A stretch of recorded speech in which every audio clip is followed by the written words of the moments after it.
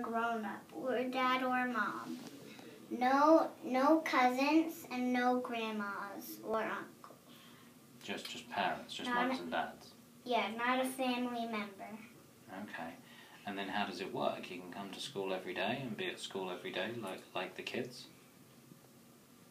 Do you know any parents who do that? Do you have any parents in your room who stay all day? No. Because none of them signed up for That's my why, school. just because none of them signed up. Yeah. But after you retire, Mm-hmm. after you Finish my job. Yeah. Mm-hmm. You can sign up for little schools. You can. So maybe I should do that. And then I could come to school with you every day. But when I retire, how old will you be, do you think?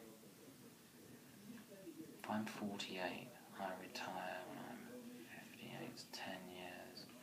I retire in 17 years. Will you still be in school when you're 17? Well, no, because you're already almost 5, so 17 and 5 is 23. 17 and 5 is actually 22. Do you think you'll still be in school when you're 22? Maybe be in college, do you think? Maybe university? And should I come there? You can do it at university too, or it's just kindergarten? University. University too. Yeah. University. University too. Yeah. Yeah. Want to know something? Yes.